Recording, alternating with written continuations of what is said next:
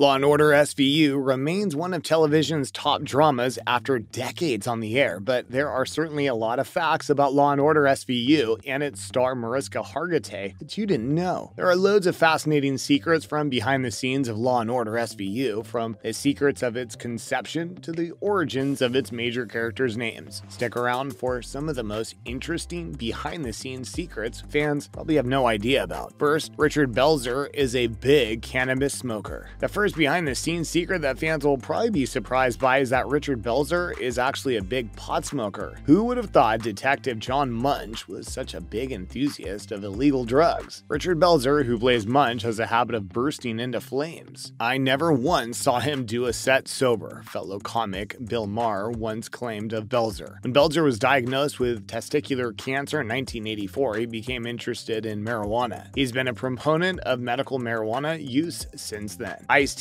famous on-screen catchphrase became a drinking game. For the past 17 years, Ice-T has played Detective Finn Tutarula on Law and Order SVU. On the program, he's recognized as the straight-talking detective, uses the now famous statement, "That's messed up," on a frequent basis. Ice-T was forced to stop using the catchphrase as spectators began using it as a cue for drinking games. You know what I haven't said? "That's messed up," in about 8 years. After that drinking game got made, the writers got a hold of that and they stopped. "So you're not going to get that drunk unless you watch old episodes," said Ice-T. But he did offer up an alternative. "There's a better one. Drink whenever someone says, 'Call a bus.'" According to Ice-T, it's cop lingo for calling an ambulance. Mariska experienced a collapsed lung because of an on-set scene. Mariska Hargitay, who has actually won an Emmy in 2006 for Outstanding Lead Actress in the drama series and a Golden Globe in 2005 for her role as Detective Olivia Benson. Despite the praises, the position has taken a physical toll on her. Hargitay told Redbook magazine 2009 about sustaining an injury while filming a stunt in October 2008. According to Hargitay, "I was doing a stunt chasing a bad guy. I'd always insisted on doing the stunts my own way. Although I don't feel so strongly about that anymore. I jumped and landed on pads, but on the second take, something happened. I just landed wrong. I got up and felt that something inside was not quite right." Hargitay discovered she couldn't breathe in January 2009 after presuming the damage was mild. Her lung was 50% compressed after an x-ray, necessitating surgery 2 weeks later. Hargitay had to have surgery again in March after her lung collapsed again after returning to work on SVU. Hargitay, who's now healthy, told Redbook that the whole thing was an eye-opener for her, especially as a mother. Such a crazy story, right? Something we had no idea about while watching the on-screen drama. Chris Maloney left the series because of contract drama. Chris Maloney starred in almost 270 episodes as Olivia Benson's sidekick, Detective Elliot Stabler, beginning with the first episode in 1999. However, according to online sources, he was unable to reach an agreement with NBC executives for a new contract in 2011, and thus decided to leave. Despite the sadness felt by viewers when Andy Cohen asked Maloney if he regretted quitting the show in May 2017, Maloney said, "Not for a day." Nonetheless, he told the Daily Beast that his departure was not acrimonious, but rather managed poorly. It really was a bummer to see him go, but these things sometimes happen in Hollywood. Law and Order SVU was supposed to be called Sex Crimes. What many viewers may not know about, the show was originally dubbed Sex Crimes to reflect the nature of the crimes that would be depicted on the show. Naturally, the title was changed to Law and Order SVU to reflect the name of the New York City police agency that investigates these cases. Many people assume the network altered the title at the last minute because it was too inflammatory for advertisers and viewers. But show creator Dick Wolf denies this. He fought for Law and Order to be included in the title because he believes it would aid the show's popularity. Although producer Ted Kotcheff opposed it because he believed that if SVU failed, it would harm the original series as well. Ice-T was only meant to feature in 4 episodes total. Ice-T is currently one of the show's longest-serving stars, but when he was approached to take over for Detective Monique Jeffries in 2000, he was hesitant. Not only that, but his cameo was scheduled to be a 4-episode appearance. "I wasn't trying to do this show because I was operating a record label at the time, and they said, 'It's only 4 episodes,' and I thought, okay, good. However, at the end of the 4 episodes, they said, 'We'd like to keep you on,'" he explained. "There are very few things in the entertainment industry that even faintly resemble security. However, I have to pay the bills. He definitely helps make the show what fans have come to love and is a central part part of the entire series. One certain episode predicted a real-life scandal. The next behind-the-scenes secret that viewers may not be aware of is the fact that one specific episode of Law and Order SVU actually predicted a real-life scandal. Bachelor in Paradise made headlines in June 2017 after a female contestant claimed that a male competitor took advantage of her while she was inebriated. The whole thing was taped, which sparked intense disputes over the producer's responsibility to keep the competitor safe. Surprisingly, in season 17, SVU had already aired an episode called Assaulting Reality, in which a person who's on a reality dating show doesn't remember a taped sexual encounter, leading to charges against the show's production team. Featuring ex-Alex Mack star Larissa Oleynik, SVU preempted questions about the ethics of reality programming in this situation, especially when it comes to sexual encounters, according to a number of sites. The series was based on a real-life murder. Dick Wolf, the show's creator, drew inspiration for the episode from a notorious 1986 case. After strangling a woman, Robert Chambers Jr. claimed they were just having hard sex. This heinous deed inspired Wolf to write a Law and Order episode with a similar topic. Wolf was so troubled by the case that he decided to make a show about it. As a result, according to Wolf, the show, which was originally titled Sex Crimes, focused on problems against women, children, and adults. Cast member Mariska Hargitay is actually a trained rape counselor. Mariska Hargitay's life was revolutionized when she was cast as Detective Olivia Benson on Law and Order SVU. It not only catapulted her into the limelight and boosted her profession, but it also gave her what she refers to as a life goal. Hargitay, like many other fans, is frequently affected by the show's plots and the grim facts that accompany them. When the show first aired, she began getting letters from people who were inspired by it, wanted to share their own sexual assault stories. Many of them informed her that the presentation had made a difference in their lives. Hargitay wanted to do more to help, so she went through training and now works as a rape crisis counselor. She also established the Joyful Heart Foundation to assist survivors of sexual assault, child abuse, and domestic violence. They were a real on-set family on and off the screen. As much as the show's actors have liked working with celebrity guest stars, the set of SVU has also proven to be a great location to work for celebrities. Viola Davis, who played a defense attorney on the show from 2003 to 2008 and won an Academy Award for it, told Entertainment Tonight that "You've always felt like a member of the family. You were absolutely immersed in it." We love to hear this, especially because we absolutely adore the characters and the storyline they've created over the years. There is an unaired episode about Donald Trump. On October 12th, before Donald Trump's victory in the 2016 presidential election, an SVU episode titled Unstoppable was set to air. According to Entertainment Weekly, the episode will follow a politician whose campaign is thrown into disarray after many women accuse him of unpresidential behavior. Does this ring a bell? The show, however, appears increasingly unlikely to run, as Vanity Fair revealed in March 2017 that the network has put it back to October 26th and November 16th before pulling it indefinitely. It's now extremely archaic episode about an election a year after an election just seems sort of stupid to show, NBC chairman Robert Greenblatt said in an August 2017 interview with Deadline. So it's safe to assume we'll never see this episode reach the light of day. And there you have it, everything you need to know about Law and Order SVU and some of the biggest behind-the-scenes secrets. Be sure to let us know your thoughts down below. Who's your favorite SVU character? Which one of these secrets surprised you the most? Did we forget any? If you enjoyed today's video, don't forget to like and subscribe so you never miss any of our new and upcoming content. Thanks for watching.